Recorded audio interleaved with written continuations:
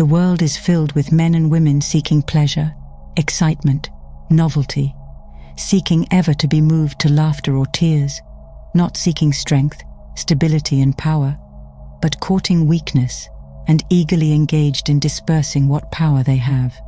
Men and women of real power and influence are few, because few are prepared to make the sacrifice necessary to the acquirement of power, and fewer still are ready to patiently build up character. To be swayed by your fluctuating thoughts and impulses is to be weak and powerless. To rightly control and direct those forces is to be strong and powerful. Men of strong animal passions have much of the ferocity of the beast, but this is not power. The elements of power are there, but it is only when this ferocity is tamed and subdued by the higher intelligence that real power begins. And men can only grow in power by awakening themselves to higher and ever higher states of intelligence and consciousness. The difference between a man of weakness and one of power lies not in the strength of the personal will, but in that focus of consciousness which represents their states of knowledge. The pleasure seekers, the lovers of excitement, the hunters after novelty, and the victims of impulse and hysterical emotion lack that knowledge of principles which gives balance, stability, and influence. A man commences to develop power when, checking his impulses and selfish inclinations, he falls back upon the higher and calmer consciousness within him and begins to steady himself upon a principle. The realization of unchanging principles in consciousness is at once the source and secret of the highest power. When, after much searching and suffering and sacrificing, the light of an eternal principle dawns upon the soul, a divine calm ensues, and joy unspeakable gladdens the heart. He who has realized such a principle ceases to wander and remains poised and self-possessed. He ceases to be passion's slave and becomes a master builder in the temple of destiny. The man that is governed by self and not by a principle changes his front when his selfish comforts are threatened. Deeply intent upon defending and guarding his own interests, he regards all means as lawful that will subserve that end. He is continually scheming as to how he may protect himself against his enemies, being too self-centered to perceive that he is his own enemy. Such a man's work crumbles away, for it is divorced from truth and power. All effort that is grounded upon self perishes. Only that work endures that is built upon an indestructible principle. The man that stands upon a principle is the same calm, dauntless, self-possessed man under all circumstances. When the hour of trial comes and he has to decide between his personal comforts and truth, he gives up his comforts and remains firm. Even the prospect of torture and death cannot alter or deter him.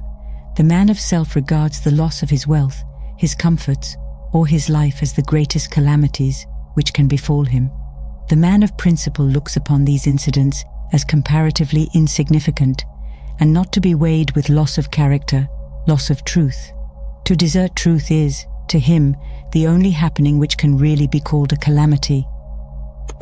It is the hour of crisis which decides who are the minions of darkness and who the children of light. It is the epoch of threatening disaster, ruin, and persecution which divides the sheep from the goats and reveals to the reverential gaze of succeeding ages the men and women of power. It is easy for a man, so long as he is left in the enjoyment of his possessions, to persuade himself that he believes in and adheres to the principles of peace, brotherhood, and universal love. But if, when his enjoyments are threatened, or he imagines they are threatened, he begins to clamor loudly for war, he shows that he believes in and stands upon, not peace, brotherhood, and love, but strife, selfishness, and hatred. He who does not desert his principles when threatened with the loss of every earthly thing, even to the loss of reputation and life, is the man of power, is the man whose every word and work endures, is the man whom the afterworld honors, reveres, and worships. Rather than desert that principle of divine love on which he rested, and in which all his trust was placed, Jesus endured the utmost extremity of agony and deprivation. and today the world prostrates itself at his pierced feet in rapt adoration. There is no way to the acquirement of spiritual power except by that inward illumination and enlightenment, which is the realization of spiritual principles, and those principles can only be realized by constant practice and application. Take the principle of divine love and quietly and diligently meditate upon it with the object of arriving at a thorough understanding of it. Bring its searching light to bear upon all your habits, your actions, your speech and intercourse with others, your every secret thought and desire. As you persevere in this course, the divine love will become more and more perfectly revealed to you, and your own shortcomings will stand out in more and more vivid contrast, spurring you on to renewed endeavor. And having once caught a glimpse of the incomparable majesty of that imperishable principle, you will never again rest in your weakness, your selfishness, your imperfection, but will pursue that love until you have relinquished every discordant element and have brought yourself into perfect harmony with it. And that state of inward harmony is spiritual power. Take also other spiritual principles, such as purity and compassion, and apply them in the same way, and so exacting is truth, you will be able to make no stay, no resting place, until the inmost garment of your soul is bereft of every stain, and your heart has become incapable of any hard, condemnatory, and pitiless impulse.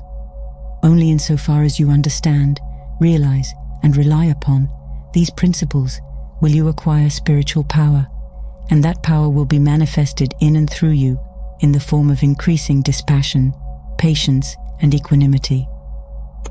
Dispassion argues superior self-control.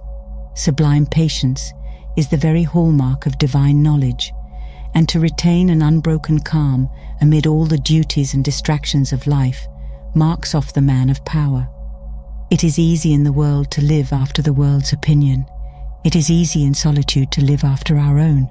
But the great man is he who in the midst of the crowd keeps with perfect sweetness the independence of solitude. Some mystics hold that perfection in dispassion is the source of that power by which miracles are performed, and truly he who has gained such perfect control of all his interior forces that no shock, however great, can for one moment unbalance him, must be capable of guiding and directing those forces with a master hand. To grow in self-control, in patience, in equanimity, is to grow in strength and power, and you can only thus grow by focusing your consciousness upon a principle. As a child, after making many and vigorous attempts to walk unaided, at last succeeds, after numerous falls, in accomplishing this, so you must enter the way of power by first attempting to stand alone. Break away from the tyranny of custom, tradition, conventionality, and the opinions of others until you succeed in walking lonely and erect among men. Rely upon your own judgment. Be true to your own conscience. Follow the light that is within you. All outward lights are so many will-o'-the-wisps. There will be those who will tell you that you are foolish, that your judgment is faulty, that your conscience is all awry, and that the light within you is darkness, but heed them not. If what they say is true, the sooner you, as a searcher for wisdom, find it out the better, and you can only make the discovery by bringing your powers to the test. Therefore, pursue your course bravely. Your conscience is at least your own, and to follow it is to be a man. To follow the conscience of another is to be a slave. You will have many falls, will suffer many wounds, will endure many buffetings for a time, but press on in faith, believing that sure and certain victory lies ahead. Search for a rock, a principle, and having found it, cling to it. Get it under your feet and stand erect upon it, until at last, immovably fixed upon it, you succeed in defying the fury of the waves and storms of selfishness. For selfishness in any and every form is dissipation, weakness, death. Unselfishness in its spiritual aspect is conservation, power, life. As you grow in spiritual life and become established upon principles, you will become as beautiful and as unchangeable as those principles, will taste of the sweetness of their immortal essence, and will realize the eternal and indestructible nature of the God within.